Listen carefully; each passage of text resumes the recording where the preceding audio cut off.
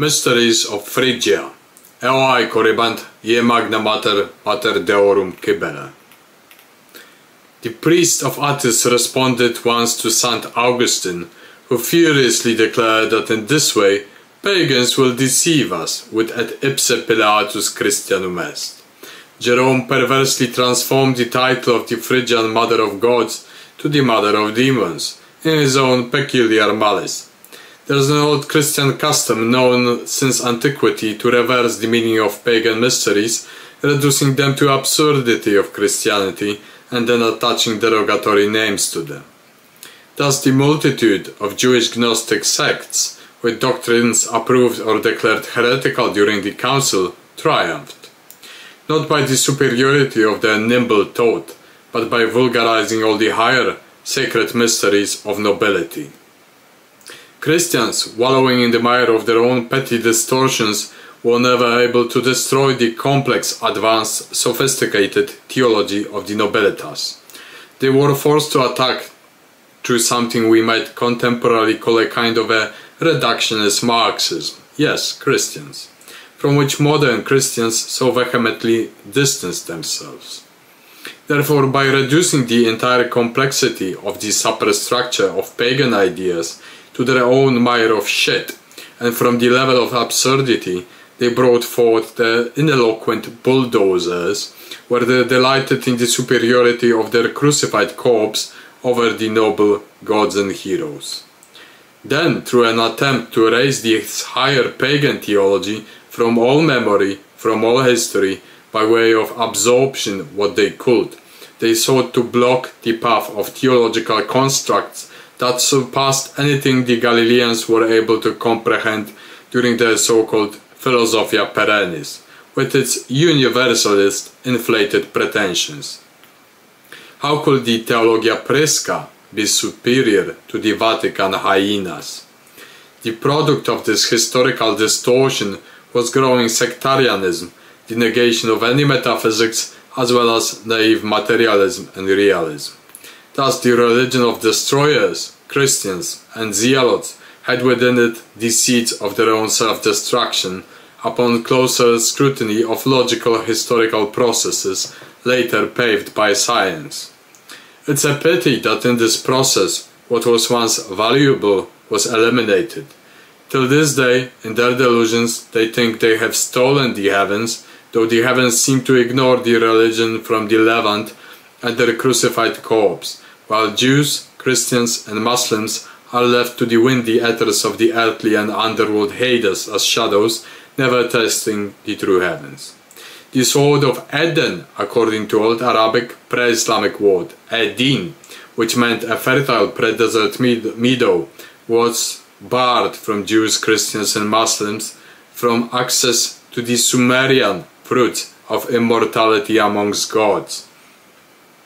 The first betrayed Babylon by slandering its teachings. The second, Christians, following their elder brothers, lied and poisoned the world, annihilating the Ophid, serpent mysteries, katabatic art, solar priesthoods. The third, the Muslims, by some diabolic instinct, destroyed the remnants of what was, growing in strength, and with the death of Ismaili sect, which fought for the remnants of reason, Neoplatonic reason in Islamic theology, they completely parted ways with it.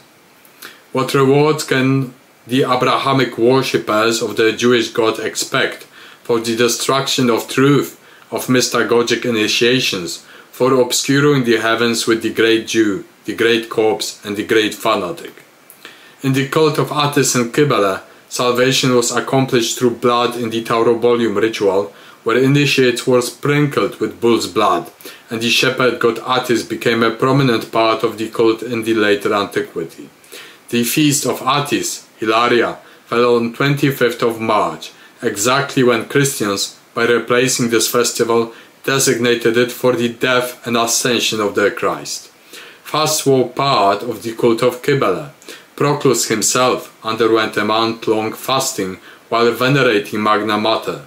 Originally, Christians used fasting as an argument against the cult of Kybele until they adopted this custom themselves.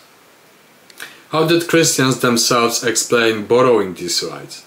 Well, the theologian that dated the tried to St. Augustine claimed that pagans imitate Christians inspired by the devil, not realizing that the rituals preceded even the Jewish gnosis from which Christianity derived. Young Attis was said to be miraculously revived 3 days after his murder.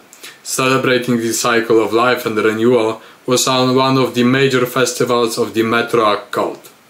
Thus Attis was a promise of life's rebirth, and a representation of mourning for Attis are a common tomb motif found throughout the Mediterranean ancient world. It is the figure of Attis that Christianity absorbed, portraying the Christ as the Good Shepherd. Furthermore, Kybele herself posed a difficulty for Christian theological terminology. Kybele was a virgin goddess and threatened the figure of the Levantine Virgin Mary, similar to Artemis or Hecate even. In the 4th century, the title of the Mother of God, Theotokos, was exclusively assigned by Christians to the Jewish mortal Mary. Kybele, as Mater Deum, was irreconcilable with this terminology. Frequent are the substitutions of names and the appropriation of replacement of symbols and theology. We could use the motif of the starry heavens. They are the same. Various cults address them differently, but when complex theological system is ruined by fanatics who mix this system with their own mire, they then substitute their own names and words, pretending they have triumphed over the mob only. It is a serious historical distortion. There is no one God, at least among humans. Within the very monotheism of Abrahamic religions, there are many versions, simulations and projections of what is their God. The problem arises when these models are imposed on more inclusive, open cults or religious phenomena.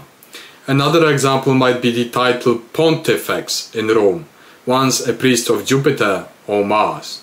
The Pope who titles himself Pontifex has nothing to do with theology of ancient Rome, for which the title was exclusive, contrary to Christian theology. The name was preserved, but it no longer has anything to do with the content, structure, and entire ideological background and superstructure. The Metroach cult was old, venerable, and deeply rooted in antiquity, while Christianity was a new creation. Kybele had her official cults in Rome, at least since the Second Punic War, because she had roots in Phrygia. She was connected with Troy, the legendary cradle of Romans, as they wished, Virgil and Aid. Her cult was both for those who needed mysticism and for maintaining a sense of being Roman. Emperor Julian's hymn dedicated to the Mother of Gods was addressed precisely to Kybele. Sallustius Philosophicus tried to incorporate the myth of Attis, illuminating the theological corpus of Neoplatonism, which was at war with Gnostics and Christianity. Mature cults often played a significant role in the reaction against the lies of Christianity, and Christians eagerly attacked traditional cults, most often by dragging the opponent onto vulgar terrain and attacking him viciously. Reasoned, subtle, intellectual discussions was unpalatable to Christians, knowing they would lose badly with their backward minds. The cult of Attis, however, was not viewed favorably in Rome. It was a foreign god who castrated himself, furthermore being effeminate. Despite populist efforts, an example might be the anti-Christian work of Celsus, the True Logos, where he compared Christianity to the Mithra cult to discredit it. Thus, against his will, he provided future Christians with arguments used in polemics against the pagan great goddess Kybele. Decadence in the popular mind came to Rome from the Orient.